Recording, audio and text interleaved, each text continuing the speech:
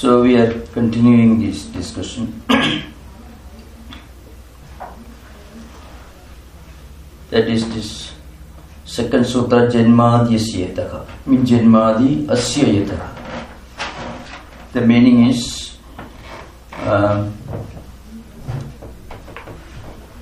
this Brahman, which is omniscient and all-pervading, omnipotent,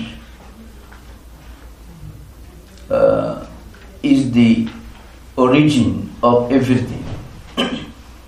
I mean, this universe is birth, sustenance, dissolution. All these are rooted in Brahman, this idea behind. Now, this is not a direct definition of Brahman, but this is an indirect implication as to what Brahman is. That's one approach to God, origin of the universe. In fact, that's the easiest thing that we can do. I mean, the simplest way to think of a transcendental original cause for the universe is to think of the multiplicity, the variety, and then to posit a God or a reality without which these things cannot exist, and which also should be the cause of the origin of this universe, and also should be the point of dissolution of all that exists around. It's the simple thing. So that is one definition. Another definition, which is more direct, is so-called Surupa Lakshana, which is Satyam Jnanam Anantam Brahma. So these are two fundamental lakshanas, characteristics or definitions of Brahman.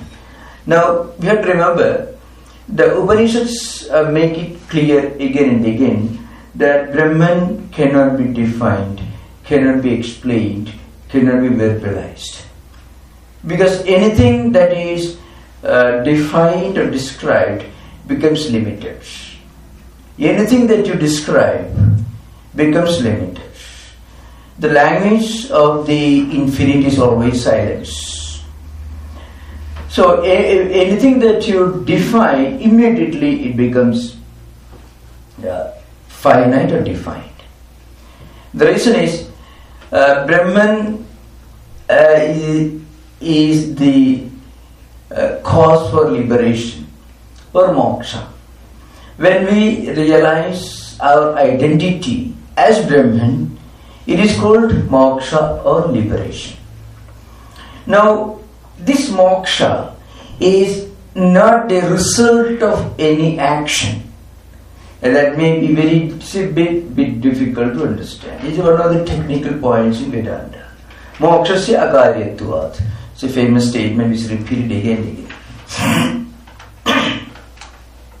So that is called, moksha is not the result of a set of activities by which you produce. So it is not utpadyam. And then it is not vikaryam, Utpadyam, example, for you get gold, and from gold you manufacture golden ornament, or from clay you manufacture a pot. So the pot is involved, it pre-exists in clay.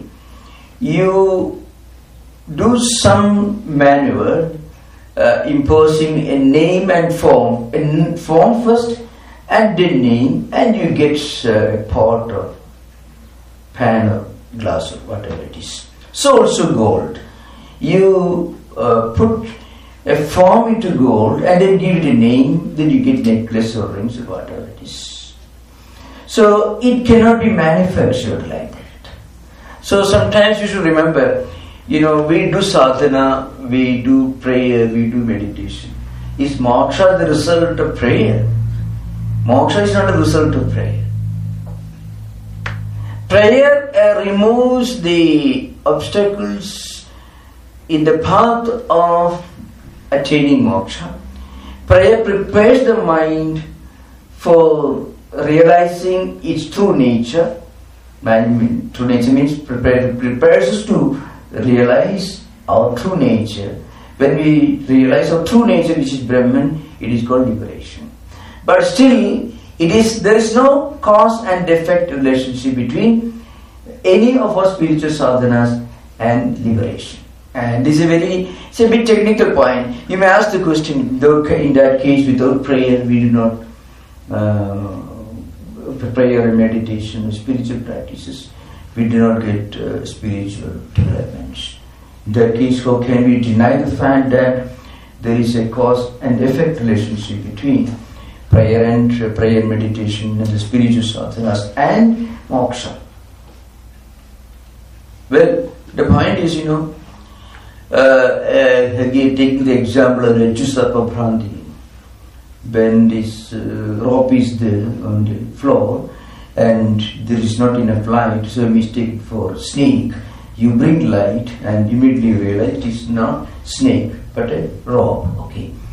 Now, is the light the result of the rope? The light doesn't produce the rope. The light removes the darkness that stood as an obstacle in your way of realizing or understanding the fact that it is a rope. So light only produces the effect of removing the obstacle, which is darkness. So the light doesn't produce the rope. That's an important point in Vedanta. Shastram tu ajnana nivartakam na jnana pravartakam. So all meditation, all prayer, all spiritual practices, reading scriptures, all this, they do not produce knowledge. They only remove ignorance. And when ignorance is removed, our true nature is revealed. The rope is not a result of light. The role of light is limited to the role of removing the darkness which is an obstacle in our understanding the rope for a rope. That's all. Otherwise the light has nothing to do with the rope. And so spiritual practices have nothing to do with liberation. It is an important point to understand. So moksha is akaryatvat. That's why moksha is not the result of any of these spiritual practices. But without spiritual practice, you will not get moksha, that is true. There is no causal relationship. Because if there is a causal relationship, then the reality of moksha becomes an effect and the spiritual practices become the cause. Then it will be limited. Anything which is caused by something will be limited for that very reason. Anything which is caused by something means it did not exist earlier. So when you get the realization that we are Atman, we are not getting any new knowledge. We are getting rid of a wrong notion. See, suppose you have you've forgotten your passport or identity card is in your pocket, by mistake you suddenly remember that it is not there in the place where you kept. You forgot it is in your pocket, and after long efforts you finally understand it's in your pocket. So it is not something, a great discovery. It is already there. The wrong notion that it was elsewhere is removed. That's all. So that's why it's important. Moksha is not ulpadya. That's an important point. So in the Bhashya, it comes in the 4th Sutra Bhashya. That is, Ato avidya kalpita samsarita nivartanena nityamuktatma swarupa samarpana na mokshasya anititya dosha. I mean, moksha can never be anitya. It can never be impermanent. Because the moment it becomes utpadya, like a pot, which is an utpadya of clay, in that case, that pot which said to form and the name pot did not exist before the pot maker processed, did the whole work and brought a pot out of it. So moksha cannot be anitya. It is nitya. Even if you do not think, even if you do not realize Brahman, you are Brahman. The fact that you are Brahman doesn't depend upon your realization of the fact you are Brahman. That's the only thing. The fact that we are Brahman is not dependent upon our recognition of the fact that we are Brahman. Even if we think that we are body, mind and intellect, still we do not really become body, mind or intellect. If you think the rope is a snake, it never becomes a rope. Even if you think we are not Brahman, we don't cease to be Brahman. It's a bit of a dialectics, that's why you have to suffer this onslaught. That is BrahmaSutra. So if you can take interest in this kind of logic, one interesting thing is, first of all, the grandeur of Vedanta will become so obvious. The central principle. In Christian theology, for example, there is a fundamental cause and effect relationship between moksha and you are taking refuge in the saviourship of Jesus. If you do not accept the reality of original sin, the radical sinfulness of man, Augustine's fundamental principle. And if you don't accept the fact that Jesus, the only path, is a Savior, Jesus, the Son of God, who came to purge of the sins of mankind, and by taking refuge in Jesus, you get liberation from the original sin, which is an inherited original sin coming only from Adam and Abraham. Now, so there is always a cause and effect relationship. You take refuge in Jesus, the Saviorship, then you become liberated. But here it is not so. You may think you are this body, still you cannot be the body. Just any more than the rock becomes the rope, the snake becomes the snake if you mistake the rock for the snake. So it cannot be. Rock can never become the snake. Ato avidyakalpita samsarita nivartanena nityamuktatma swarupa samarpana na mokshasya nityatva. Otherwise, what happens? You become liberated now, you become bound again. Mukta is always a mukta. There is no question of his going back to a state of bondage in Vedanta. So understand. Yasya made utpadyo mokshastasya made manasam vachigam kayikam va karyam apekshati iti yuktam. Tatha vigaditte chatayohu pakshayohu mokshasya dhrumani anityatva. So, if you think that moksha is utpadya, like a pot that is produced from clay, then also moksha becomes anitya. The pot can be broken, it can go back to clay. So, cannot be. So, moksha is not like a pot, it's not utpadya. So, also vikarya. Vikarya means like, milk becoming curd is vikarya. Something becomes something else. So, neki dadhyadi vikaryam. So, dadhi, this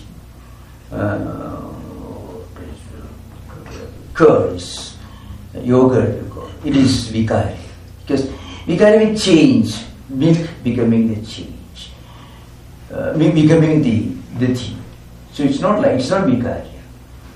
So moksha is neither utpadya, something that could be produced anew, or vikarya, something that comes into existence as a result of changes taking place in structure.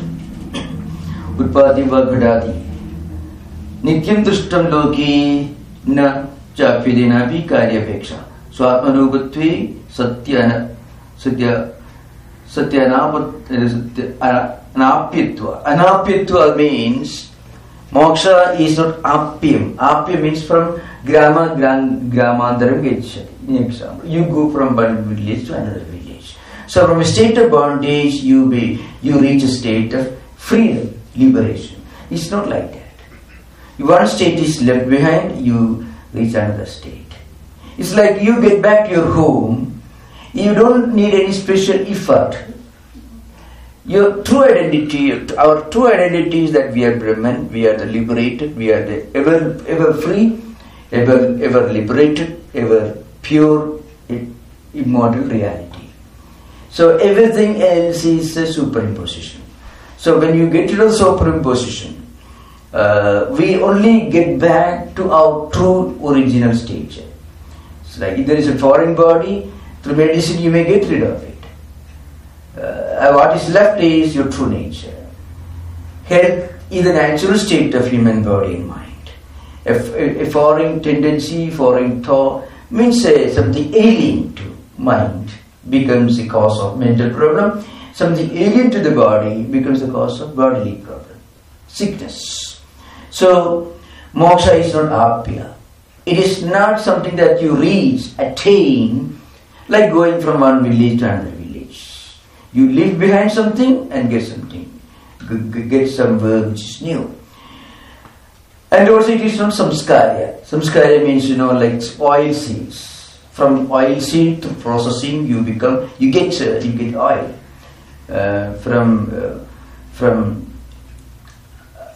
You may call it, maybe from iron ore you get steel. From crude you get oil, petroleum oil, like that. That's why Brahmanaha anapyatvam. So that's why it is samskaru hi nama samskarasya gunadhanena va sya doshavanena va. So, again, moksha is not the result of any kind of processing, purification, refinery, for example. As I mentioned, crude, you process it, you refine it. In a refinery, you get oil. So, in the process, either you get rid of some impurity or you add something else. That's the only way to process. Some extra things are added, and also in the process, some extra things are removed. It is called processing or refining.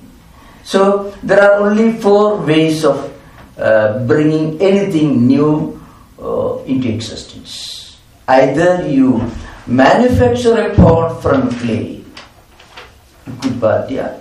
or you get something through processing or refining, as like crude becoming crude oil or something like that, or from seeds to processing you get oil, or you go from one place to another place, apya. None of these are applicable to moksha. It means moksha is swayam prakasha, so the siddha. It is siddha, means it is already our true nature. Our true nature itself is that we are ever free, we are the eternal, the divine reality, present everywhere. All other notions are wrong notions. So that's an important principle in Vedanta.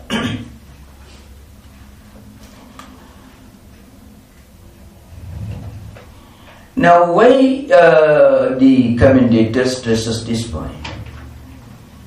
The reason is, in Puramimamsa, as I mentioned, your duty is to perform these external rituals, and your supreme goal is to attain dharma, and dharma is something that has to be processed, that has to be made, is bhavya or udpadya.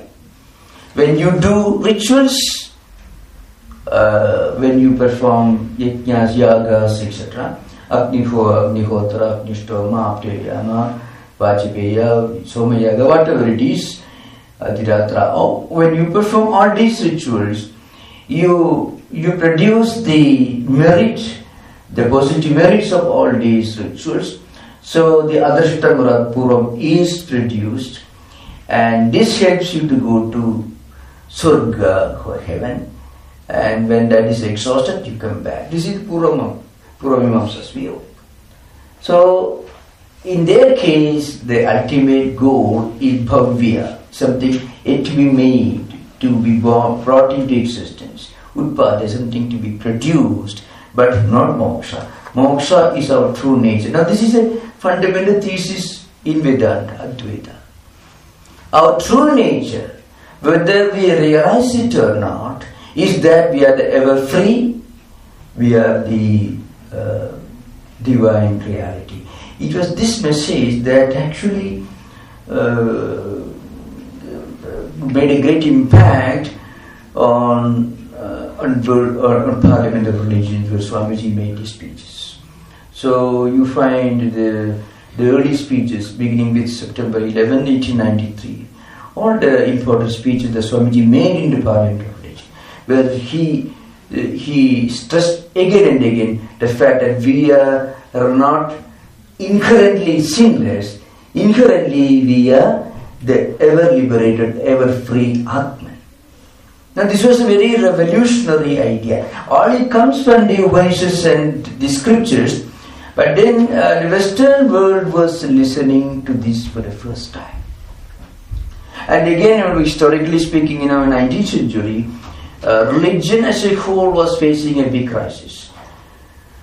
2-3 events made a great impact on world religions, especially Abrahamic religions. One was Darwin's publication of Origin of Species, which questioned creationism. The idea that God creates world on a particular day. This idea you find in many monotheistic Hindu faith systems also. When Brahmaji creates this world. It is not wrong. Vedanta doesn't say it is wrong. It is right at a very particular level. See, if you go to kindergarten and you ask a child his knowledge, his idea of knowledge, will be totally different from the teachings or the ideas of a more advanced scientist. So as we evolve in spiritual life, we evolve from gross to subtle, from many to one, and from positing a creator God creating this world towards the idea of going in search of the ultimate cause, beginning your inquiry from the effect. From effect you start a journey tracing the origin back to one fundamental spiritual principle. So that is the reason why Swamiji made a great impact.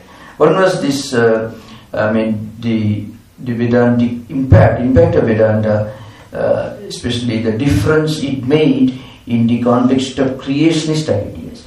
Second, of course, it is not closely related to this. It was the Marxist doctrine of radical humanism, which is an impact of the publication of Das Kapital and the Communist Manifesto, which later on took various shapes in mostly in France and Britain, which gave birth to many radical humanistic ideas, questioning the doctrine of a transcendental moral authority. The third one was neo-positivism, which rejected everything that doesn't stand the scrutiny of modern science and technology. But this idea, the fact that our true nature is not that we are sinners, but rather our true nature is that we are the ever free. So all other ideas of bondage,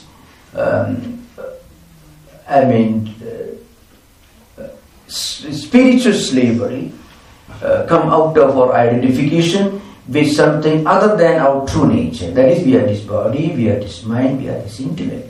If we get rid of these wrong notions, then we get back to our true nature, that we are the Atman.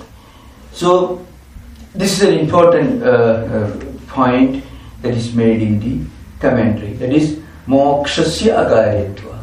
Moksha is not the result of any of our actions. But at the same time, our spiritual practices do have a very important place in Vedanta. Our nishkama karma, prayer, meditation, They are very, very vital, very important. Because without these, we won't be able to make our mind ready, purify our mind, to understand our true nature. That's why, karma nishthayaga chitta suddhidvarana purushartha heduttam na swatantriyana jnana nishthato swatantriyana purushartha hetu anyana peksha. The commentator says in the Madhya Upanishad Bhashya, Karika Bhashya. So that's an important point to remember. After this, of course, we will go back to the text proper. So the next sutra is the third one, that is Shastra Yonitva. That's an important sutra. Shastra Yonitva.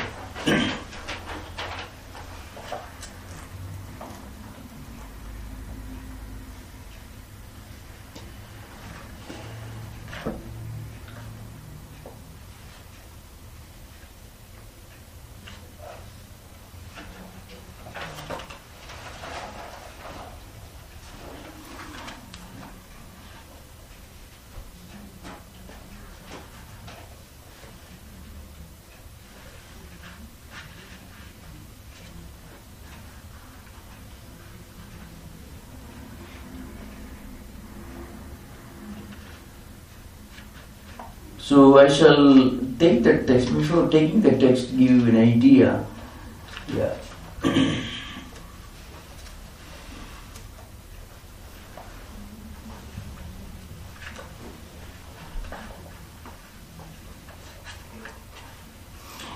So, the simple meaning of this sutra is: the scripture is the means for getting the right knowledge.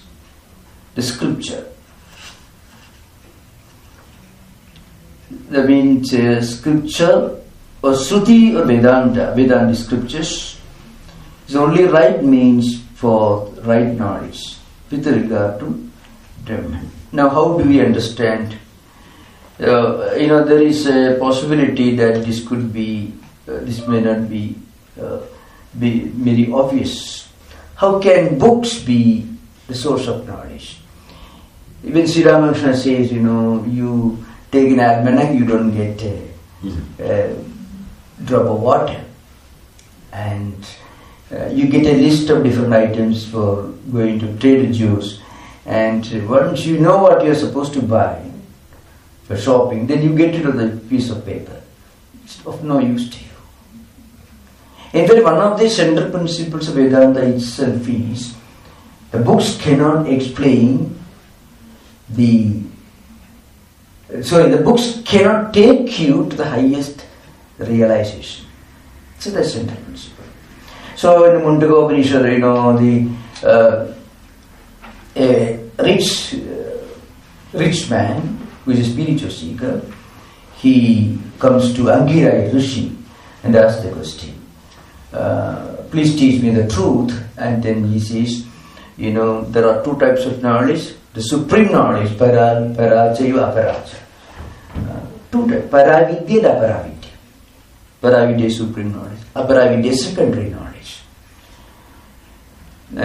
In a way, even the Upanishads, Vedanta, everything is secondary knowledge. Like physics or chemistry, mathematics.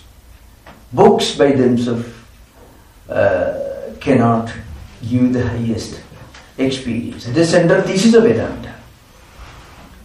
That's a very important point. So how do we understand this? Now, this should be understood in this context. Vedanta accepts 6 pramanas.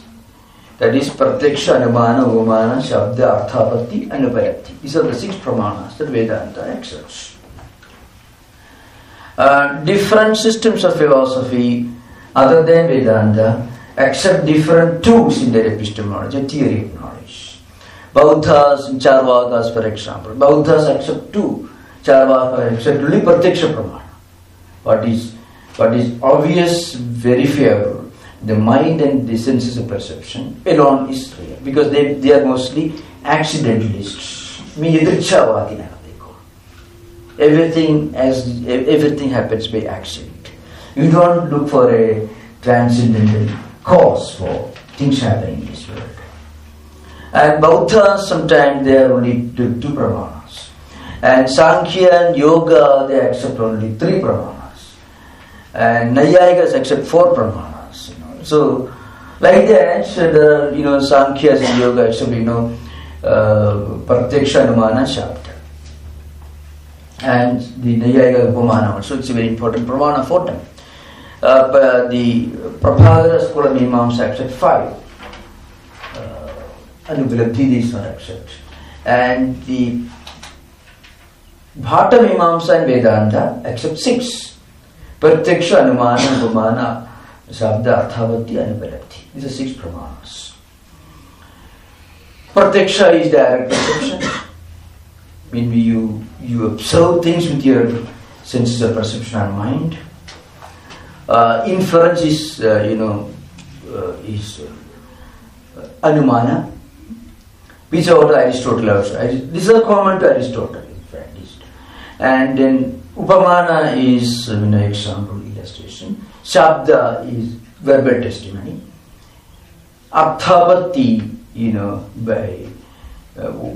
by accident. Anubilabdhi, when it is something absent, you come to know of its absence. I don't go into those details because right now Pramana Shastra cannot be explained. This could take a long time. But if you touch it, we cannot do it immediately. Now, the question arises, what's the meaning of the statement Shastra Yonitva? The point is, Shastra here means statements from the Upanishads which are directly linked to the experiences of sages. Certain statements which are directly experienced by the sages. See, most of the pramanas other than Shabda Pramana are related to Pratyaksha. Of course, Shabda Pramana may also have something to do with Pratyaksha because it also contains statements from sages who had experience, and part of the experience may be direct perception also. So, all epistemological tools, theory of knowledge, have some connection with Pratyaksha Pramana. But the higher spiritual truths cannot be perceived or inferred or compared. That means either Pratyaksha, Anumana, Upamana, or through means which can be, through methods which can be employed in understanding or analyzing empirical knowledge. For that we need another source. So that source is called here Shastra. So it's not mere Shabda Pramana the way I understand it superficially. An example is given there. Of course, one important method in Shastra is analyzing the meaning of a Shastra, an important text, on the basis of 6 characteristics which are called Shadvidha Lingani. Upakrama, Upasamkara, Abhyasa, Apurvada, Phalam, then Arthavada, Upavatti. These are the 6 Shadvidha Lingam is called, which you may not be familiar with. Upakrama, Upasamkara can be taken separately or together. If taken together, it is 6. If separately, it is 7. So, the beginning and the conclusion of a text. There should be identity. They should corroborate. Then Abhyasa means the same. What idea is repeated again and again, stressed again and again. Apurvada means the unique theme of a particular text. Phala means certain result, the benefits of getting certain ideas or knowledge will be mentioned in that book. Then Arthavada means theology. Certain texts, certain statements will be repeated again and again, will be praised, emphasized. Upapatti means logical. logical scrutiny, logical corroboration. Now, if you analyze the central theme, the driving message of any text on the basis of this Sadvidha Lingani, then there should be some kind of corroboration or identity with regard to the central theme of that book. So that's one thing. But here, going beyond that, there is something else with this meaning of Shastra. Sotavyo, mantavyo, nididhyasiddhavya. One example is taken. Means, you first of all, you should listen to something. And then you should do deep contemplation, the meaning of what you hear. And then through meditation, you should use the English word, may internalize, or you may say you reach the experience dimension of what you hear, what you know. That's all we can say. So, Sravana is not enough. Listen, that's why, so now you are coming to exactly what Sri Ramakrishna meant when he said that almana cannot be a substitute for rainwater. So, through Sravana, you don't stop. Manana will give you the real implication of what you hear, what you read. So reading also is equivalent to Sravana for a very careful reader. Yes. So Swadhyaya, in the analysis of Swadhyaya it is stated, when you read a book with a great sense of sanctity, with a great sense of earnestness, then what happens is, what you read will have the effect of listening to a great teacher. Of course, listening to a great teacher through Upadesha will transmit not only the meaning but also the power. It doesn't happen through Manana, of course. But then, so far as the Shastra, the intellectual content is concerned, Manana will help you to get the true meaning, to reach the true meaning of what you hear, what you read. And through meditation, we reach the experience level of what you read. So, Sotavyo, Mantavyo, Nididhyasiddhavya. Now, such statements, when this is standing upside down. So, this text is an example of how the text itself take you beyond itself, beyond themselves. The text will take you beyond themselves. The Upanishad texts themselves tell you, first of all, you should listen to the Upanishads. You should use your intelligence and do manana, and then meditation, and finally you reach the experience dimension of what they teach. That is when a Sutya, Yuktiya, Swanubhutya. So it all ends with Swanubhuti, one's own internal experience. So, now in such a context, Shastram, Moksha Shastra, Upanishads, they become the supreme pramana. Because you cannot get the highest spiritual knowledge through direct perception. For a beginner. And whatever amount of inference you make, inferential analysis or comparison, or just going on reading scriptures or other means, it cannot really take you to the highest experience dimension. So, that is Shruti, we must listen to Shrutis, mean Vedantic text. Yukti, we must rationally analyze through Manana. And the Swanubhuti, through the Didhyasana and Dhyana, we must reach the experience level. Here, in this context, you can see an example of how the Shastram itself, Shastras, the Moksha Shastras themselves take you beyond their own realm. So, the example given in the Bhashya is very simple. It has got a great implication. It is taken from the Chandogya Upanishad, 6th chapter. It's a dialogue between Uddalaka and Shvetaketu. 16 Brahmanas are there, 6th chapter of Chandogya Upanishad. So I think in the 14th Brahmana, there is a direct example of, a clear example of what the Shastra means there. So in the 8th Brahmana, the Tattwamasi Mahavakya Vichara begins.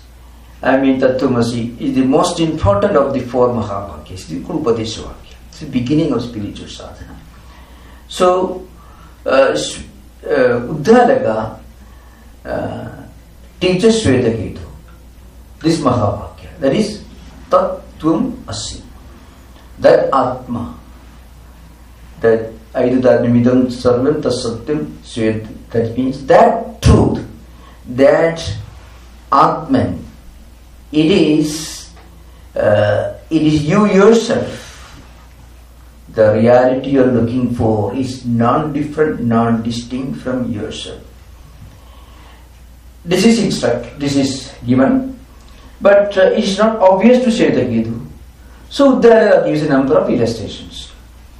In the 14th Brahmana, there is an illustration. The illustration is very graphic. So a great pilgrim, spiritual seeker, was going back from India to his hometown. It's called Gandhara Desha. So Gandhara Purusha Drishtanta. This is the name of the particular context. I mean the illustration based on the experience of that great pilgrim who came from Gandhara country, Gandhara Desha. Today's Kandahar, Afghanistan. Interestingly, in those days there was a direct land route from India's western borders all the way to Afghanistan. And beyond that, Persia. So spiritual pilgrims and students used to travel up and down. So it is said it's from the Chandogya Upanishad Samaveda. So it may belong to around 4th millennium or 5th millennium BC. That's the time where these Upanishads stories are set. Okay, now one pilgrim, after undergoing training in Vedas or scriptures, is going back to his hometown Gandhara Desha. On the way, he's ambushed by some robbers, and the robbers rob him and then drag him into the thick forest, and they tied him to a tree, blindfolded, and his hands and feet tied to the tree. This is how the text begins. And they went their way. Now, when that pilgrim is tied the tree, what he should do? You should remember he is a mumukshu. He is a jiva, mumukshu, spiritual seeker. He is a moksharthi. What should he do? He should make a lot of noise. Because the state in which he was placed is a state of bondage. The blindfold, the cloth that is used to make him blindfold, to tie his eyes, the ropes used for tying his feet, his legs, and the robbers who came.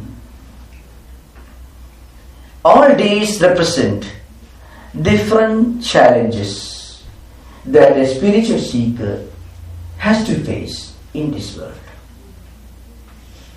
So, his own actions performed in previous life, papas, punyas, which create his bondage, and his ignorance, and his own interest in the worldly pleasures, worldly enjoyments, temptations all around. All these represent different challenges that contribute to the state of complete spiritual slavery or bondage. In other words, that's why it is called Anati Maya Sukto Yatha Jiva Prabuddhiti Ajamanidravasopam Advaita Vidyati Tatha. You find this in the Mandukya Kataka. So, he is in a state of deep slumber, spiritual slumber. and he is in a state of spiritual slavery. If a true spiritual seeker, he should make a lot of noise, so that some pilgrims taking that route will come to his rescue, cut the ropes, remove the bondage, and will take him to the main road that will take him back to his hometown. Gandhara. That's what exactly happened. So the Upanishad tell you, oh, I was caught, I was robbed by these thieves, all my possessions were taken away, I'm dragged into this thick forest, I'm left alone here, please come and save me. Then the Bhashya produces, the whole scene in a graphic style. Shankaracharya puts in his mouth, we look at me and my condition is pathetic, robbers came, they robbed me, they bound me hand and foot, and they left me in the thick forests, so please come and save me. He makes a lot of noise. When he makes a lot of noise, somebody listens to him. And another pilgrim who was taking the road, who was taking the opposite road, heard this noise, came to where he was lying, and removed his ties, blindfold, brought him back to the main road, and told him, you take this road and you will get back to your hometown.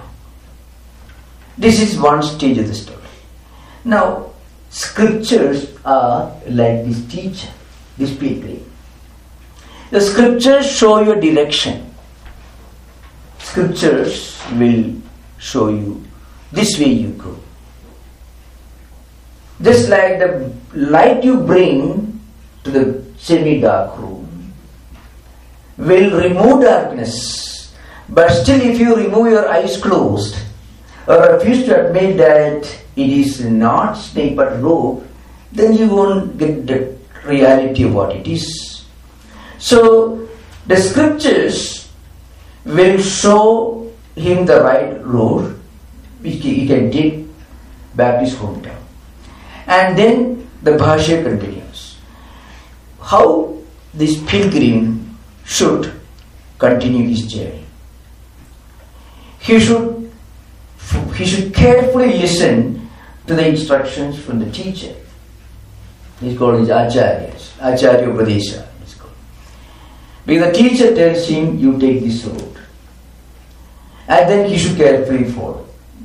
And then Pandido Medhavi, he should be, these are the words used in the commentary, he should be intelligent enough to properly understand the instructions of the teacher.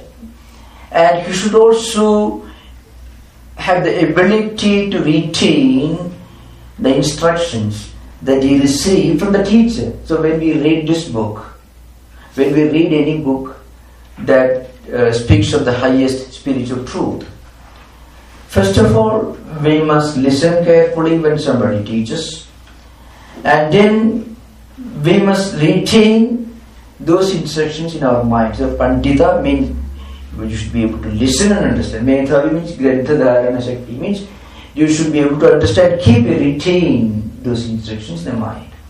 And then you should follow the same road which the teacher had taught him about. And on the way there will be temptations. You may find a road, you may find a place where 3-4 roads meet. You may be confused which way to take. For that, what you should do, there will be signboards, left or right. So, in our spiritual journey, we must practice meditation, japa, and also we must associate with other spiritual seekers. So there are pilgrims coming from the same direction, from his hometown. He should ask them which way I should take. What road? 4 or 5 roads meeting together in a junction. What road I should take to get back to my home? So for that you should associate with spiritual seekers. You should meet fellow pilgrims, and you must enrich mutually our spiritual life by discussing spiritual topics. It's called satsanga. By practicing our own spiritual sadhanas, meditation, japa, whatever it is. And also, we must be very careful not to be dragged away from our central focus. So, the Bhashigara and Tikagara say, on the way we are taking your road back to your Gandhara Desha. Maybe there is a wonderful garden on that side and you take that, then perhaps you may have a temptation to take a by-lane and you may land in over a precipice, fall. So these are temptations in spiritual life. So all these instructions come from a teacher, scripture, because the teacher himself was taking the road back and forth. Acharya is a teacher.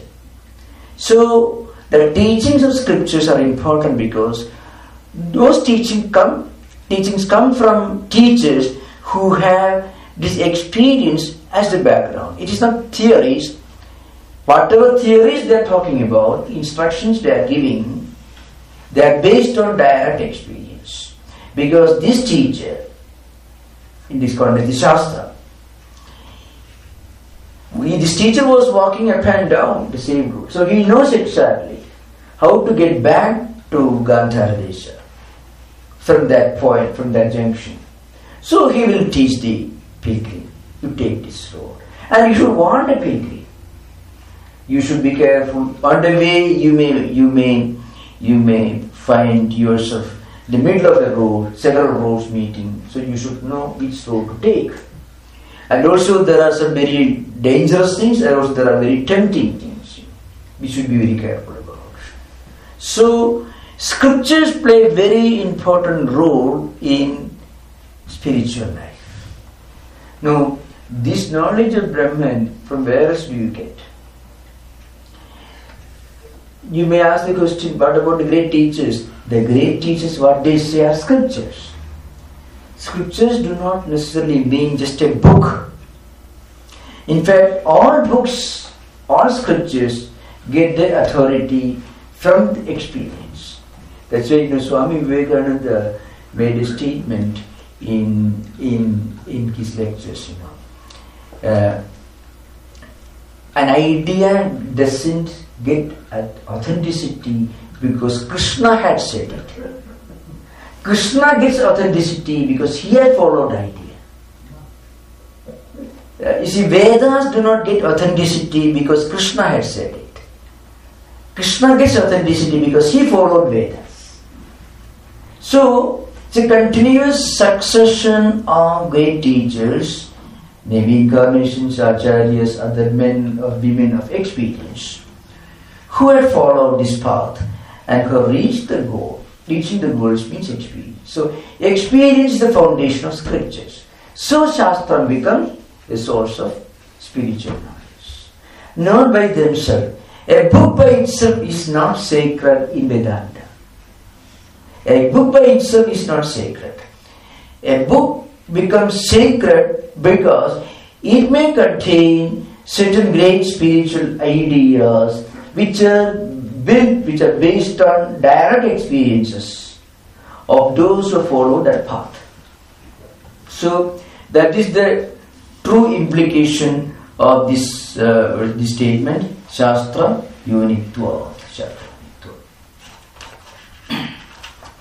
Now we'll come to this text proper.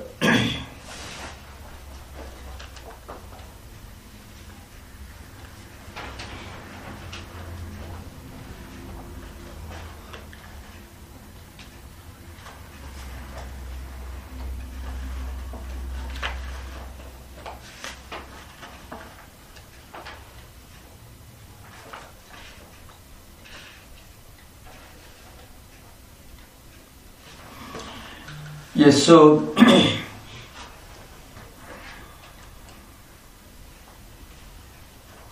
now the question arises, when you talk about Shastram or Vedas, what books are we talking about? That's an important thing. So here is a Purva Bhaksha, is an obstacle. Katham Purad Brahmanaga Shastra Pramanatum Chedi Yavadu Amnayasya Kriyarthatvad Anarthakyam Adgarthana Iti Kriya Paratum Shastrasya Pudarshikam Ado Vedanta Nama Anarthakyam Akriyarthatvad. So this is an objection which I shall explain. So it comes from Mimamsa. As I mentioned earlier, these objections, counter views are projected by Shankaracharya himself. The purpose is to focus on certain fundamental principles of Vedanta.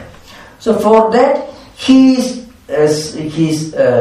giving some examples of some contrary views and how those contrary views are technically wrong. Now here is a statement from Mimamsa. According to Mimamsakas, Shastrasya Anarthakyam, Akriyarthatva means. In the whole Vedic literature, as you know, there are 4 sections. That is Samhita, Brahmanam, Aranyaka, Upanishad. So these are 4 sections. Samhita contains stutis, mean mostly hymns, in praise of different deities. So the first is, for example, the first Rik itself is, Agnimile Purohidam Yajnasya Devamurticham Hotaram Viratnadhartam. This is the first. So Agnim Ile, the first mantra itself in Rigveda. Rik means mantra, means I propitiate, I praise, I pay tribute, bow down before Agni. Yajnasya Devamurticham Hotaram Viratnadhartam. This Agni Yajna Vahaka means. So whatever you offer on the fire, Havi, that Havi is taken to different Devas and Devatas by Agni. So that is why Agni is called Purohita. Say Purohita means Pura Agachani, the one who walks in front of you. So the meaning of Purohita is somebody who walks in front of you, who guides you, who leads you. So Agni is the great Purohita, means the one who walks in front of you, who takes your offerings to different deities. And the whole Rigveda Samhita ends with Yathasu Sahasati. There is the 190th Sutta of 10th Mandala. Now, what I want to tell you is, all these mantras, more than nearly 11,000 Riks mantras are there, more than 1,000 suktas. Some suktas very few, very small, some suktas very long. So, different deities are mentioned. Varuna, Agni, Deva, Prithvi, Indra, Soma, Pavan, and so on. Now, this Samhita gives you the hymns that you should chant when you perform the yajnas, yagas, and so on. Brahmanas give certain instructions, certain technical instructions, how to perform. What kind of technical things are required, ingredients, how you should organize a Vedi, etc. All the technical rules and regulations. Aranyaka, again, they can be in the form of hymns and also they can be in the form of instructions. Some Aranyakas are highly philosophical, some Upanishads are also from Aranyakas. And the Upanishads are the essence of the whole Vedic literature, which we have got about 240 Upanishads. Full text may not be available for beyond 180 Upanishads. And of which 10 Upanishads, if you include 1 or 2 more, maybe 12 or 13 Upanishads are very important, and 10 Upanishads which were commented upon by Shankaracharya, the Bhashyakara, are the most important Upanishads. Now, the question arises, if you take the whole Vedic literature, the real statements indicating the highest spiritual knowledge are very few. Even in the Brihadaranyaka Chandogya Upanishads, there are large sections dealing with yajnas, yagas, Ashwamedha, all that you find it. Elaborate rituals are mentioned, even the Chandogya and Brihadaranyaka Upanishads. So, what is the essence of Shastra? What do you mean by Shastra here? Now, according to Mimamsakas, Purva Mimamsakas, any Upanishadic statement which does not directly prompt you, which doesn't include an injection for a ritual, is meaningless, anarthakyam. So amnayasya anarthakyam means, the amnaya means Vedas. Amnayade upadishyade dharma arena idi amnaya. This is Purva Mimamsa's definition of amnaya. So here is a quotation from Purva Mimamsa Sutra. Amnayasya kriyathatva anarthakyam adarthana iti kriyaparatvam shastrasya pradarshitam. Ataka Vedantanam anarthakyam akriyarthatva. So all the Upanishad statement, all the important statements, see aham brahmasmi, tattwamasi, prajnanam brahma, ayam atma brahma, and there are many great statements. 4 Mahavakyas are there. There are some statements which are almost as great as the 4 Mahavakyas, Vidyavakyas, many Mahavakyas are there. They do not contain any injection for any ritual. They make some great statements as to what the nature of reality is, as to what our real Swarupa is, what the ultimate goal of human life is. They don't directly tell you go and do yajna, yaga, etc. They don't tell you. So the Mimamsaka say those are meaningless. Aham Brahmasmi totally meaningless so for a Mimamsaka. Tattwamasi is totally meaningless. The most important statements for Vedantins are totally meaningless for Mimamsakas. Why? Because Mimamsakas say Amnaya se kriya tattva. Amnaya means Veda. Is meant for kriya. Saptahavir yajna. Yeah, you perform certain rituals, you start a fire, you should go and perform these external rituals with a sankalpa, with a definite purpose. The whole purpose of Vedic literature is to instruct you to perform these rituals. All other statements are totally meaningless. They have got anarthakya, means the state of being totally irrelevant or meaningless. But the Vedanta Vakyas are no, they don't contain any injunction for karma. They are totally meaningless. This is Mimamsaka. So what is Shastra? Now Vedantins say, on the other hand, before I read I can explain to you what we are going to discuss. Vedantins' answer is very simple. So you are talking about these yajnas, yagas, and you perform these yajnas and yagas, they will produce adhishta and purva, and you go to heaven and all that. And well, that's the result of your performance of yajnas and yagas. And when you go to heaven, Swarga Prapti. And Swarga, how long will you live? Till the merits of your good actions, yajnas and yagas, are exhausted. After that, you will be driven out of the 5-star hotel. Because you have paid a fixed amount. The amount you have deposited in the 5-star hotel is the yajnas and yagas performance. When that money is gone, that punya is exhausted. Kshine punni mati logam vishanti. You come back to this world. So, this is the condition. So, how can you say it is something permanent? It is a very relative thing, it's something empirical. In fact, the most important statements should be those statements which do not contain an injunction for karma. There is other view even. If there is any injunction in Vedas which contain, if there is any statement in the Vedas which contain a direct injunction for a ritual, for that very reason, those statements should have only relative value. Because they are talking about ritual, and you perform that ritual, it produces a result. That result is impermanent. So it doesn't have much permanent value. On the other hand, the great statements like Aham Brahmasmi, Tattwamasi, Prajnanam Brahma, Ayamatma Brahma. Many great statements are there. They have got a permanent relevance because they do not talk about rituals. They talk about certain universal spiritual truths which are not dependent upon external rituals and which are of permanent value. So that is the reply given by Vedantics. So what are the Shastras?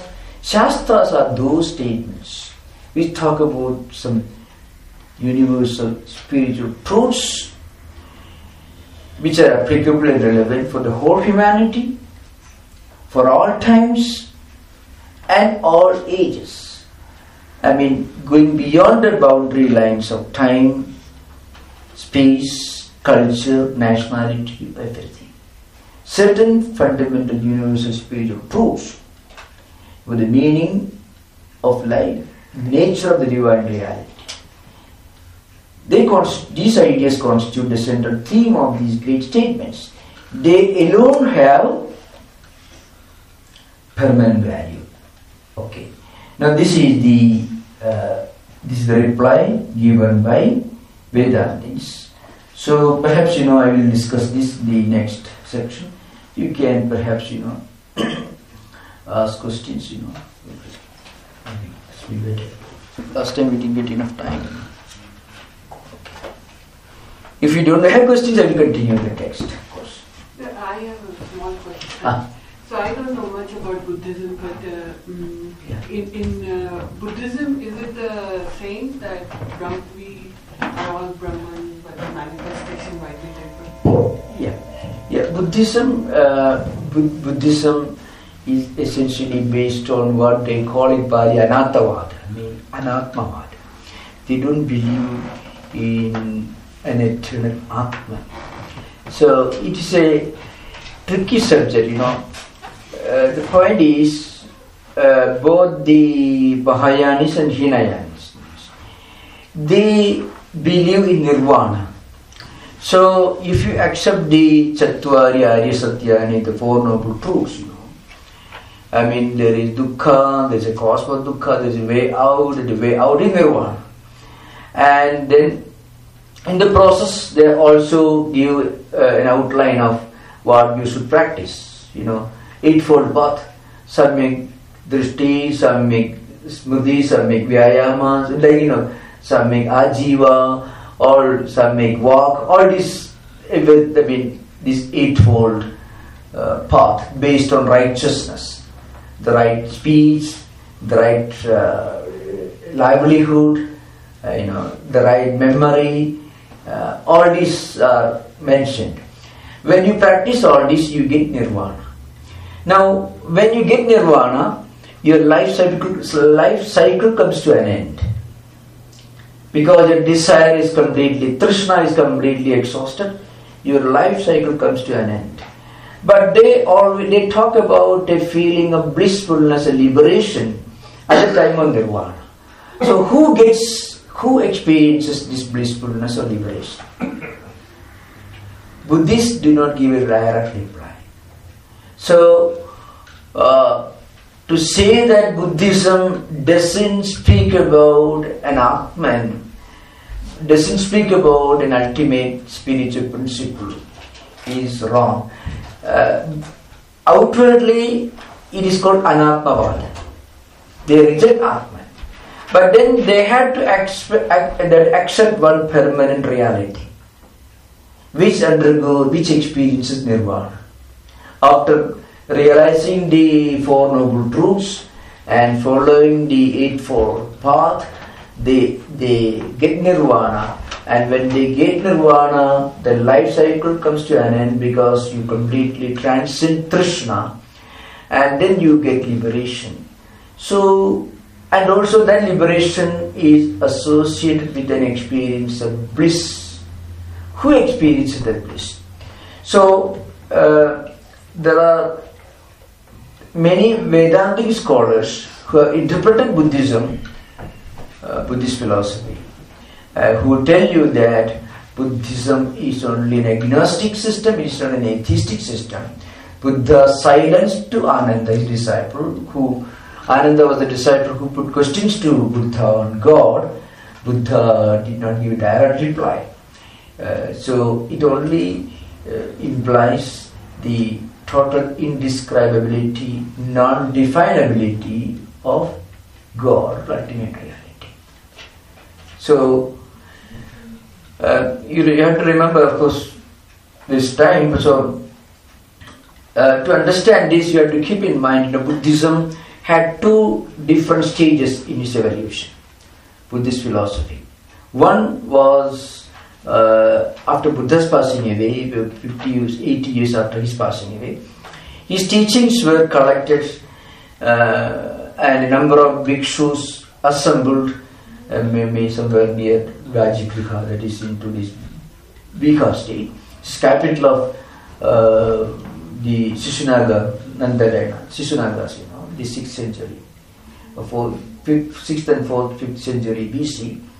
So the bhikshus, the first Buddhist council, they collected the teachings of Buddha, who these monks who still remember Buddha's teachings, because Buddha taught in Prakrit.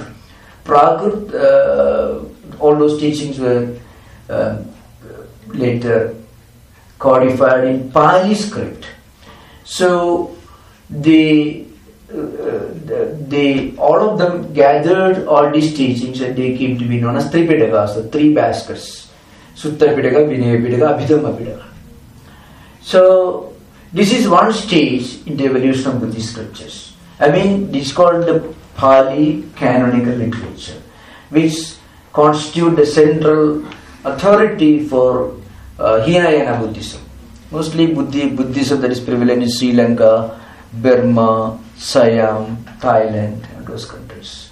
So they are more individualistic, they stress the individual liberation, in contrast to Mahayanis. Mahayana is more popular in countries in Japan, China, and other places, Tibet.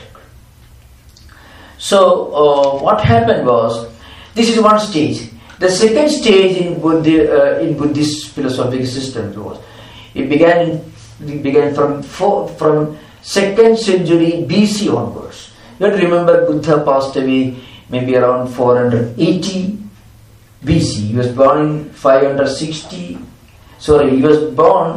BC and passed away in 480 BC. You have to count backward before Jesus.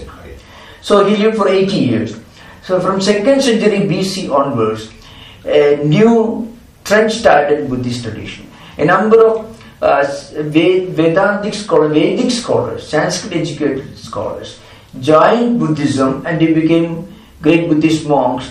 They wrote books on Buddhism, which later formed the foundation of 4 distinct schools of later Buddhism, as it is called: Sautrantika, Vaibhashika, Vijnanavada, and Shunyavada. So 2 schools of idealism and 2 schools of realism. Mahayana and Hinayana, they were the religious denominations. Hinayana was related to Sautrantikas and Vaibhashika schools of Buddhism. Mahayana was related to the Shunyavada and Vijnanavada school of Buddhism. Today in this country you come across the mindfulness, all these many such Buddhist meditation, Vipassana. These are all related one way or other to Mahayana Buddhism. In fact, it's something very funny, a number of books are written on mindfulness. So, mindfulness is not anything new. They put it as if something their creation. Buddha's famous discourse on permanent awareness called Sthitipatthana Sutra in Pali, or Sthitipatthana Sutra in Sanskrit. That is the basis of mindfulness. So Buddha gave a long discourse on this subject.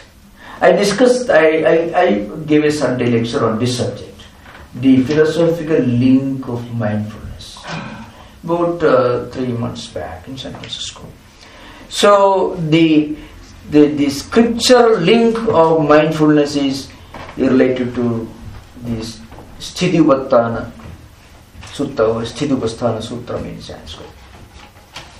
So what happened, from 2nd century onwards, 2 distinct philosophical streams emerged. 2 schools of realism, Sautrantikas and Vaibhashikas, who believed in the reality of external objects, and 2 schools of idealism known as Vijnanavada and Shunyavada, Shunyavada denies the existence of subject and object, and Vijnanavada is called a Yogacara system. It's a kind of subjective idealism. They negate the reality of external objects, but they accept one Vijnana platform on which all memories come and go. So, Buddhism in its true aspect may be called a humanistic interpretation of Vedanta. This is one approach given by Swami Vivekananda.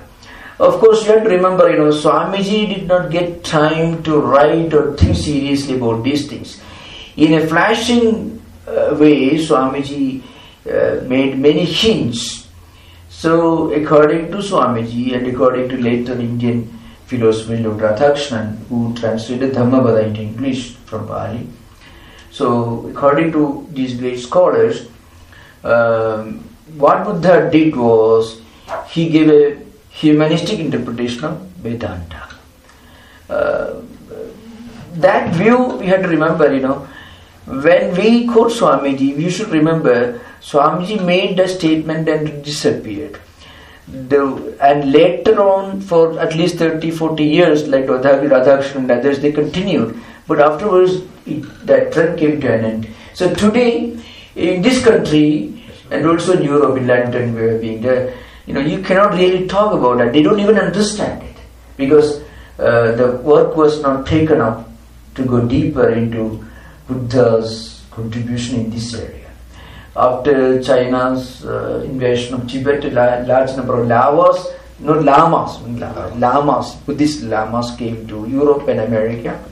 So Vajrayana Mahayana system became very popular. So its Vedantic link came to be recognized less and less ever since that trend. This is about Buddhism. You want to ask? Yes, are you done with that? Yeah. Swamiji, these two questions, I have two questions. Yeah. They are not necessarily related to the Shankara part, but because you are mentioning again and again, I have to ask you.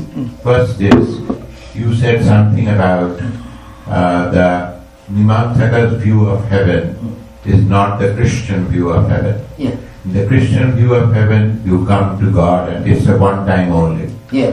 Mimamsaka's is like a vacation paid for with your karmas during your life, and then there is an expiry and then you come back. Do Mimamsakas also have a hell concept? Do they have if you have brownie points, you go to this vacation, and if you have negative brownie points, you go to hell? Do they? I just want to know. No, they believe in hell. The hell idea is shared by Mimamsakas and also by the Pauranikas. Pauranikas is called. They talk about thousands of different kinds of hell. So very terrifying, So, and this idea of hell, it doesn't come very distinctly in Mimamsa texts like Kumarila Bhatta's Yoga Vartika and Tantra Vartika, or Narayana Bhatta's books, Mandana's Vidhi Viveka. Many of these books, they don't distinctly discuss the hell aspect of it. Because remember, one thing in Indian philosophical tradition, one thing is they did not actually accept the doctrine of the theory of evil. I mean, they did not posit anti-God entity who is parallel to God, who is trying to capture human souls away from God's ways. That's the idea behind. Remember, it doesn't come from Bible. You won't find anything in the New Testament. As we understand, if you take that Bible, the parables, the Sermon on the Mount, and some of the instructions that Jesus gave to the disciples, these are the original teachings of Jesus. The rest of what you get about hell is actually from Augustine and St. Paul. And St. Paul came later. St. Paul had not seen Jesus. St. Paul wrote, he was a Roman and he claimed to have had a vision of Jesus, and he became a fanatical Christian, and he was the one who actually formed Christians into a separate non-Jewish sect. Before St. Paul, Jewish Christianity was essentially a sect within Judaism. All the direct disciples of Jesus were Jews. St. Paul came about 50-60 years later, and he claimed that he had a vision of Jesus, and so he told Christians, you are a separate sect, you should not follow Jewish Sabbath, and you have a different orientation. So all these dogmatic ideas were superimposed upon Christianity by St. Paul in 1st century AD. And the next important stage was St. Augustine, 5th century AD. He was the one who actually emphasized the doctrine of radical sinfulness of man, and you don't hear much about the inherent sinfulness of human beings in Jesus' statement. You may literally find it, St. Paul's letters to Corinthians, Grecians and Romans, you find, which is famous important episodes ago. So he was the one who started the process, but even he did not make it such a dogmatic, essential part of Christianity. Later it was taken by St. Augustine, 5th century AD. So the heaven, what Jesus must have meant by the heaven idea must be some state of Christian enlightenment. It's totally different from the Mimamsaka idea of heaven. Remember, Mimamsakas did not give much importance to God, and they did not talk about liberation as we understand today. For Mimamsakas, the whole life cycle continues, and when you get a chance, do all these rituals and you'll be able to enjoy heaven. That's all what they want. The famous mantra they used to repeat, Pasyema Sharadasyatam, Jivema Sharadasyatam, Bhuyasya Sharadasyatat. Sharad means, this autumn season. So let us be endured with enough health to hear for 100 years. Jivema, to live for 100 years. So long life and enjoyment.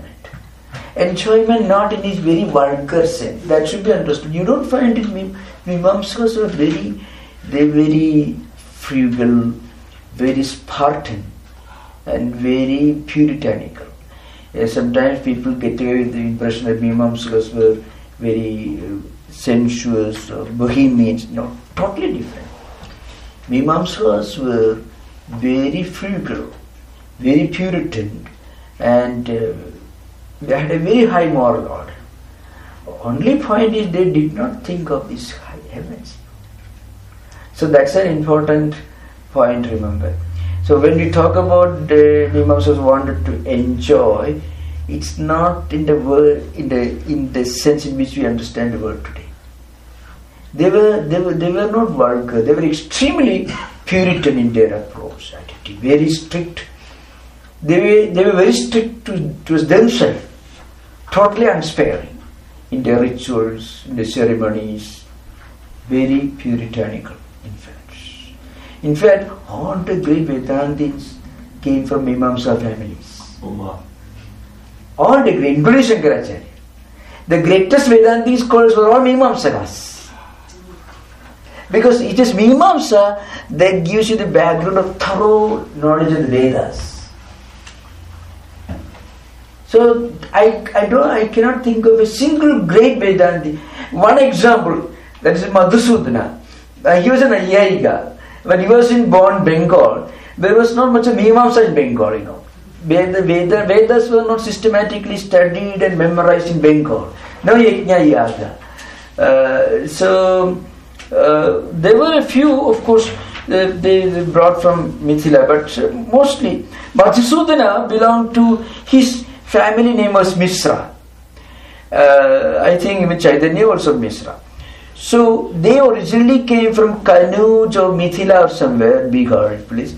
And Madhusudana, he studied Nyaya, Navya Nyaya, and then he went to Benares and stayed there, and he is the great author of Advaita Siddhi, one of the most important Advaitic texts belonging to the post-Shankara period. He is Gudathribiga commentary on the Gita based on Shankara's commentary, and Advaita Siddhi, which is a very great dialectical work, one of the greatest books on Vedanta, Advaita Vedanta, belonging to post-Shankara period. Vasuna lived in 15th century. He was an Ayyayika. So many of the great Mimamsakas many of the Vedantics were originally from Mimamsa background. Because that gives a thorough knowledge of Vedic text as a whole. So this has created a third question which I will not ask. The second question was, I am told that, and most probably I don't know the whole thing, that this karmic cycle or punarjanma or our carrying the baggage from the past and slowly getting out of it, that is also an integral part of Hinduism. Yeah. But I cannot reconcile it ever with pure Advaitism. However, clearly both belong. I know. Could you shed some light on that without being a Mimamsaka? I understand that shortification thing is not there. Okay, now, you see, sadhana chadushtaya, for example, natural tendency to renounce, to practice detachment towards worldly things cannot come to a person all of a sudden. So if a person displays a great tendency to renounce things, either he should be a great spiritual person, incarnation or something, or he should be a great sadhaka who have practiced a lot of sadhanas in previous life. Remember, there is no difference among people with regard to the material body, all the same. And there is no difference with regard to Atman. Atman is present, also human beings. Where is the difference? The manifestation of the Atman, the evolution of the manifestation of the Atman. That's why Vedanta says, the difference between an amoeba and a Buddha is it is one of degrees and not of kind. An amoeba manifests that Atmanhood in a very low degree, and he says a Buddha, and the difference between an amoeba and a Buddha says. Buddha means the enlightened one, not necessarily Gautama Buddha, the enlightened one. It's the literal meaning of the Sanskrit word Buddha. So an enlightened person manifests that Atmanhood in a much higher degree. Why is this difference? Difference is due to the state of mental purity. As you get mentally more and more pure, it's like a mirror becoming more and more clean, clear. The sunlight reflects on the mirror. The Atman reflects in our mind more and more clearly. So this takes evolution, cycles of life. So, I can give an example. There is one statement in the Gospel, in the Katha, Punarjanma, Sri Ramakrishna, make that single sentence. Rebirth is a reality. Reincarnation is a reality. You remember the statement is there. Now, without having gone through some level of spiritual sadhanas, you cannot actually think of this world and all worldly pleasures as insignificant. And without some degree of conviction of the insignificance of these worldly enjoyments, you cannot devote time and energy for any association with Vedanta. Even to work in Vedanta society, to come here and spend your time, energy or money or efforts for something which is not directly linked to any practical, tangible, utilitarian benefit. It's impossible without some level of mental clarity, some level of evolution. Impossible. Our natural tendency of human mind is to look outward towards things and to judge everything on the utilitarian principle. If you want to take a different direction in life, instead of saying yes to the world but saying no to the world, it requires some degree of spiritual evolution. It may be the result of some sadhanas in previous life.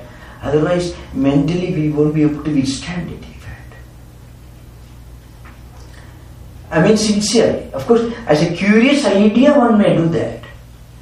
As a curious idea, people may listen to something novel, that's true. But to sustain and to be linked to that for a long time, it is not possible without some previous life. See, if you are a school teacher and if you have 100 students in the class and you are explaining a scientific formula or giving a mathematical lessons, if suddenly you find one student quickly understands what you are explaining, naturally, and later you make inquiries, you find that he is coming from an illiterate family. Other children may do that because they are getting special tuitions, or teachers are themselves teachers. They may be giving special training. But suppose you come across such cases. Yes, often, yeah. He's coming from an illiterate family. Yeah. And maybe in India, sometimes in backward places, coming from tribal belts, first generation learners, Yes. How do you explain this?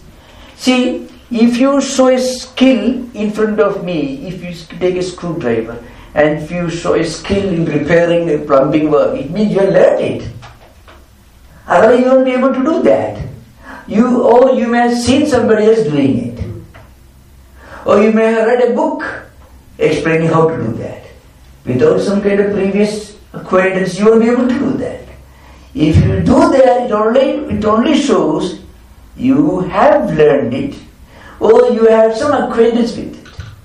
And there are people who do that, children who do that, and if you make an inquiry, you find they didn't get a chance to get that kind of training. So where does it come from? Even if you extend pure scientific logic and reason, you have to get an explanation. And that explanation will take you beyond the realm of this life. So that's the reality.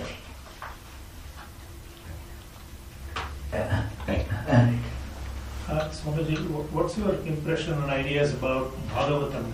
Bhagavatam is the text which deals with heaven, hell, and a lot of yes. Garuda Purana. Yes. So, where do they fit in our understanding? Bhagavata and Garuda, both are Puranas, but then they belong to different categories. Bhagavata has got a special place because Bhagavata is in a way purely Advaitic. It begins with Janma Yasyata, that's the beginning of Bhagavata. In fact, the first Bhagavata begins with Janma Yasyata.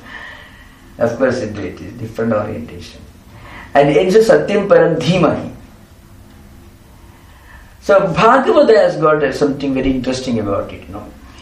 There are many stutis, Devaki Stuti, Gajendra Stuti, Dhruva, Prahladas. You find many of the hymns in Bhagavata have got a strong Advaitic orientation. Yaha antarparavisya mama vachamimam prasuptam sanjivayati akhila shaktidhara sudhamna. So Vishnu appeared before Dhruva, and Vishnu was not a mosquito or a worm to be within you. Vishnu was a huge person. Dhruva tells Vishnu, Anta Pravishya Mama Vacham Imam Prasupta. Vishnu entered my heart, sitting within me. And this activating my energy, my senses, and my words. He's giving life to my words. So that's how Dhruva's Stuti, Dhruva's hymn begins. You find in the Gajendra Stuti, Kunti Stuti, Devaki Stuti, when you find a strong Advaitic orientation, you find the Bhagavata Purana.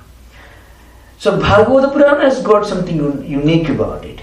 In a way, it combines the highest Advaitic philosophy plus the highest devotion, where the highest devotion, highest Advaita philosophy are non-distinct, non-different.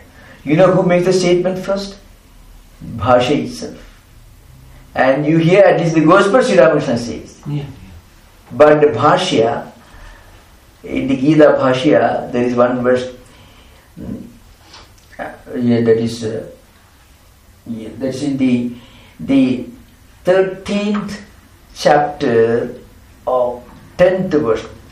That is Ananyayogena bhaktira vivijarini vivikta desha savitum anabhirjana samsati. That's what it means. So that means Abhivijarani bhakti, pure devotion, is a theme here. And what Shankaracharya says, he says is Achala, Nirmala.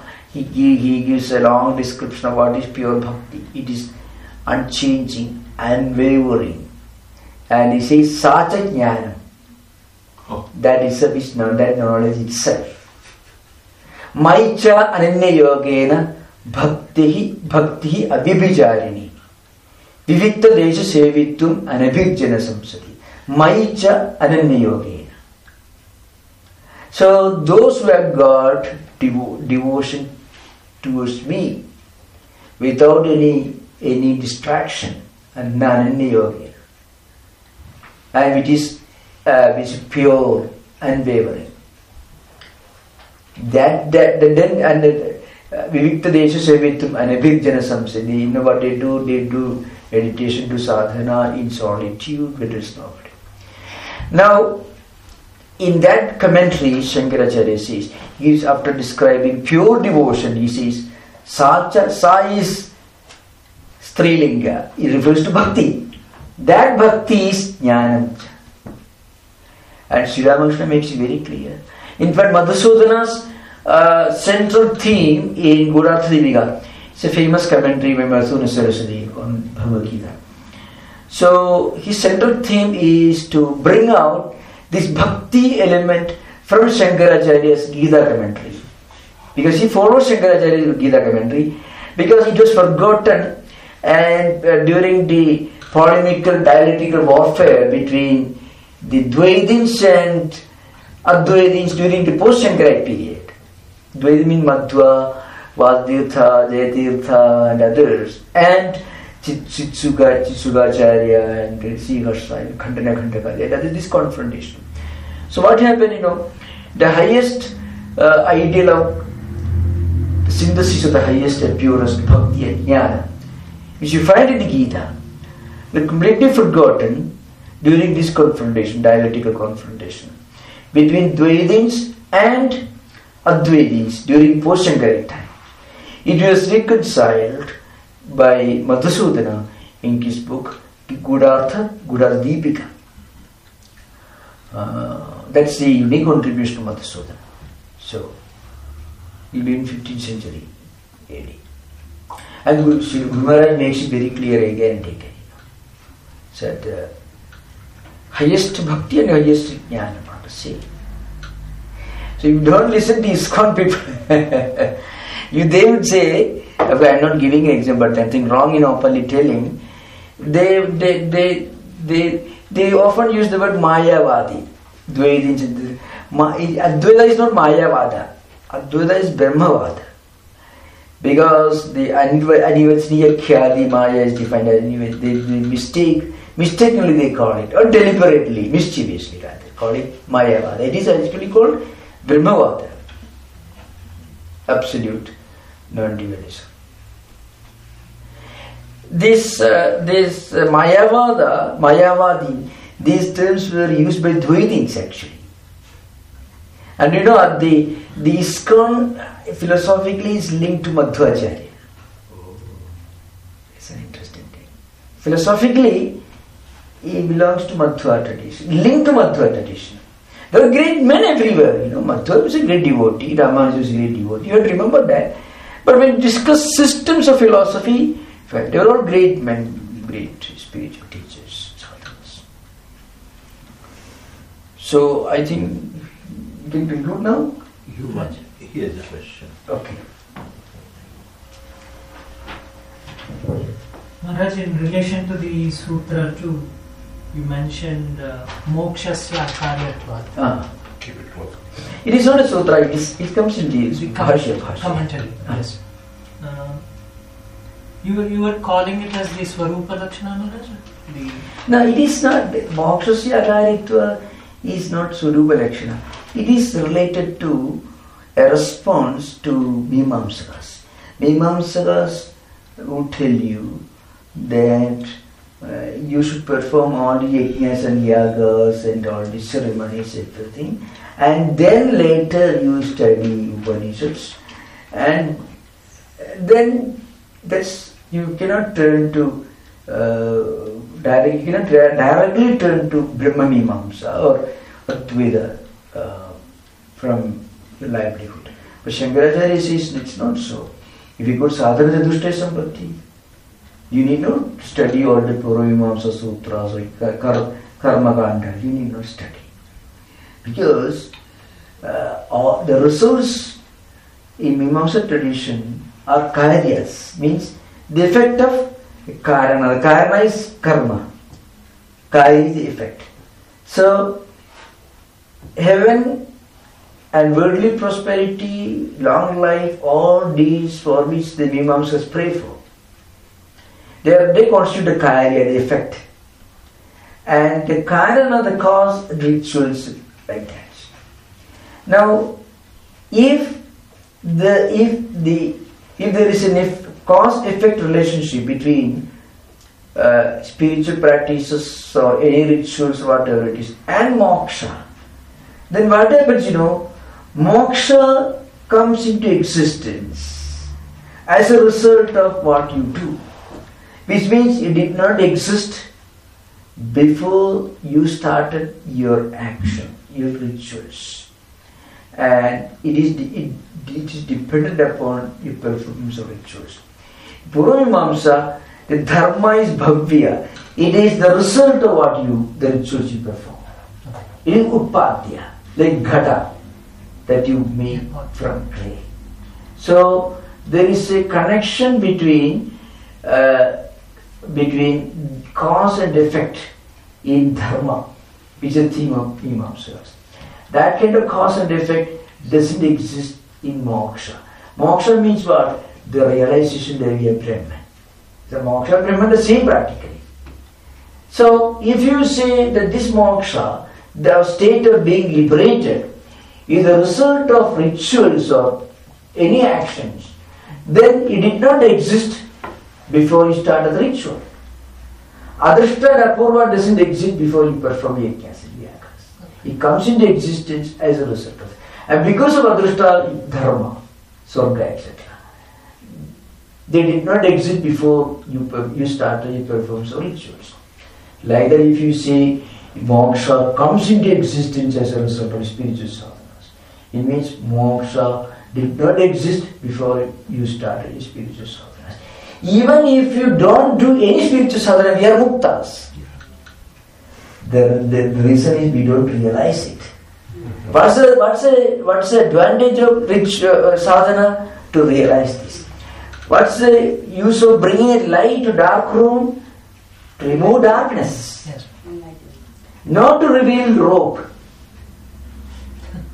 In fact, the light and rope has no connection.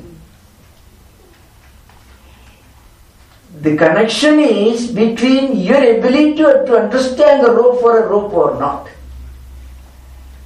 And the light you bring becomes an incidental cause of removing darkness. Removal of darkness. See, the fact that it's a rope doesn't depend upon the removal of darkness. Your understanding as a rope depends upon removal of darkness. But the fact it's a rope doesn't depend upon your understanding as a rope. If you think it is a snake, it will not be a rope, it will not be a snake. So if you think you are bound, you are not bound. That's why Sri Ramakrishna says, technically he doesn't bring out that. He couldn't tolerate when Jiddumalli was reading the New Testament. Maybe Old Testament, we don't know. It's not clearly stated. I'm a sinner and all. You see. I think, so what version of Bible Jiddumalli was reading? I do not know, because in the King James Version, which was the received version in those days, you don't find so much of sin. But Sri Ramakrishna heard a lot of word sin again and again. In Bengali, maybe Bengali version Sri Ramakrishna must have heard. So it could be Bengali translation of some mostly Unitarian version of Bible. It may not be King James Version translated into Bengali. Because the Bible that was popular in Bengal at that time, the later half of 19th century, was the Unitarian version of Bible. See, Unitarian church was very powerful there. This school of Unitarianism was founded in 1784 in London, and they were the hosts who invited Keshav Chandra Sen to London to give lectures. So also Raja Rammohun Roy also went to London. He passed away in Bristol, and there he gave a lot of series of lectures on Christianity. Raja Rammohun Roy wrote extensively on Christianity. It was the Unitarian Bible that they must have. They had Catholics too? These Unitarians are Catholics? No, they're Protestant. They are Protestant. Yeah. So they will... They don't believe in the Holy Trinity, so Father, Son and Holy Ghost. Okay. So we don't know what version of Bible Sri Ramakrishna listened. It could be the Unitarian version, the Bengali version, which there are a lot of pap must be mentioned. He didn't like it very much, Thank you. Right. So Maharaj, it was more to make a difference, or more to make the point that it's not a cause and effect relation? To stress the fact that it is immortal, permanent, it is sadvikaratita. It doesn't come into existence and it doesn't disappear. Because that's why anything that is karya is impermanent. A karya comes from a karana. So, before karana became karya, it did not exist. This is impermanent. It comes into existence. Moksha never comes into existence. Because there was no time when you were not a mukta. There was a time when you did not realize it. That's true.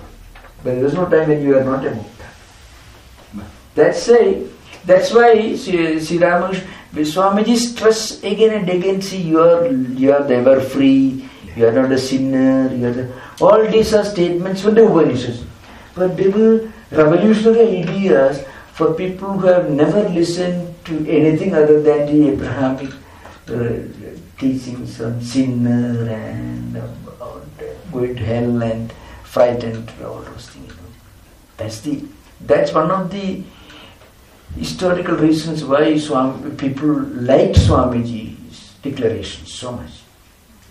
Because they were, in the Parliament of Religions, all these representatives of different denominations, again and again they must have talked about sin, hell, be careful, take refuge in Jesus, otherwise you are going to suffer. Damnation, eternal damnation, terrible things, So suddenly somebody comes and tells, no, you are not, you are not going to be damned. You are not sinners. You are ever free. It must be a great relief to them. To be told sinners by every preacher, and suddenly a stranger from the Oriental country, no, you are not sinners, you are ever free. That's something they want to hear, especially Americans, Yeah, and we had a freedom spirit anyway. Yeah. Americans, this looks like our own religion. Yeah, it's true. It's not a religion, it is something that you would like to have. No, yeah, all right. It's not our religion. Something quite desirable. It is consistent with the spirit. That's true. For us, this is exactly how Krishna talks in the second chapter of Gita. Initially, he says it is eternal, infinite, and then he says real, and then he says it cannot be killed. Yeah. It is not birthless. So it's not beginning of the second. It is from 11 to 13 verse onwards. He speaks in Dekinosmi Deki Kumaram Yavanam Jaraksa Avina Siddhat Vidhi and Sarvavinam, like that. Nasada Vidhi Bhavo Na Bhavo Vidhi. So all these are descriptions of the immortal nature of Atma, the imperishable, immortal, ever-present nature of Atma. That's what it stresses. So, okay, thank you now. Om Shanti Shanti Shanti.